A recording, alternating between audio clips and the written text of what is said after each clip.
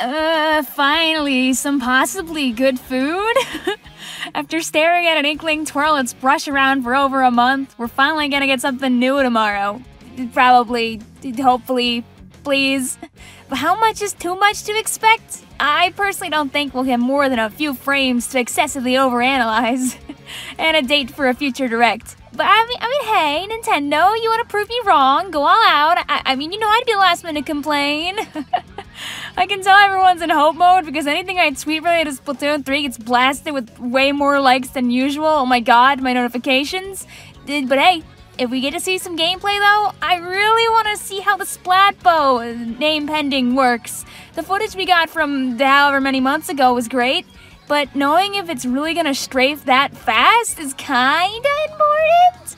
I think a crazy fast moving bow would be stupid fun, but would it be hard to aim?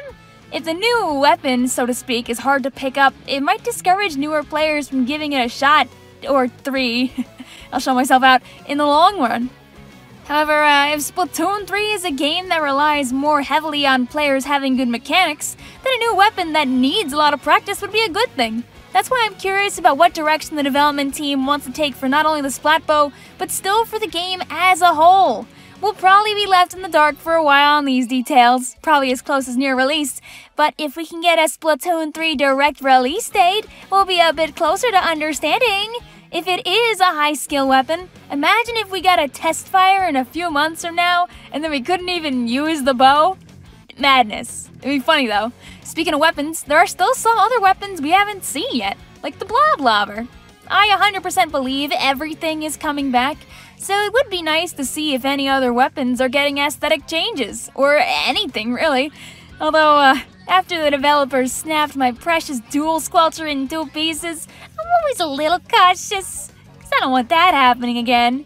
If they did anything to my sloshing machine, I'd be feeling a certain way, but luckily all we see for now is that it looks different. I don't think Splatoon 3 is coming out before the summer still. I'm sticking to the game coming out either in June or August to avoid having the game anniversaries be too close to each other.